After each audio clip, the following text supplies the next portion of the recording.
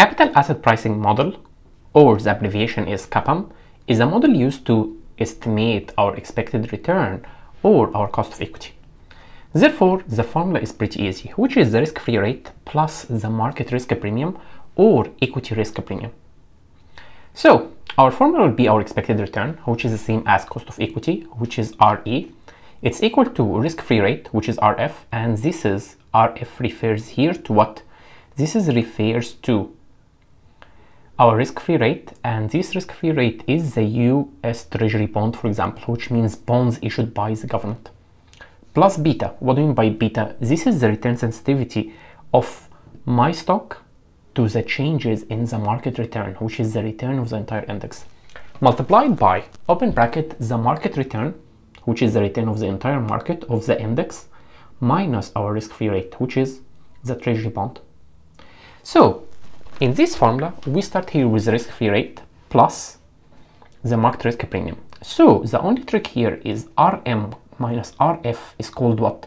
Is called market risk premium or equity risk premium, which means we could rewrite this formula as our expected return or cost of equity equal risk-free rate plus beta multiplied by market risk premium. Let's apply the CAPM formula on a couple of questions. Calculate the company's cost of equity. If the company's stock beta is 1.5, the risk-free rate is 4%, and the expected market return is 10%. So let's start with the variables. Which variables do we have? We have beta equal to 1.5, risk-free rate is 4%, and market return is 10%. So let's write the CAPM formula.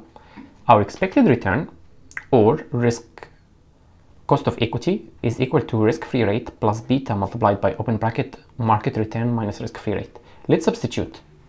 Our expected return or cost of equity is equal to 4% plus 1.5, which is the beta, multiplied by, open bracket, which is the market return 10% minus risk-free rate 4%. This will give us our expected return or cost of equity equal to 13%.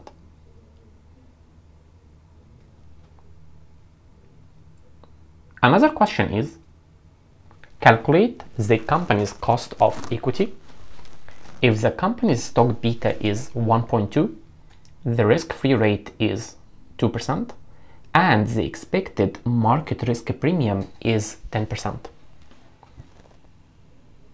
Let's start with the variables given in the question. So we have a beta of 1.2, we have risk-free rate of 2%, we have market risk premium, which is also called equity risk premium, which is the market return minus risk-free rate is given as 10%. So what's our CAPM formula? Our expected return or our cost of equity is risk-free rate plus beta multiplied by market return minus risk-free rate. I know that market return minus risk-free rate is called market risk premium or equity risk premium. Therefore, we can rewrite the formula as our cost of equity is equal to risk-free rate plus beta multiplied by market risk premium. Let's substitute.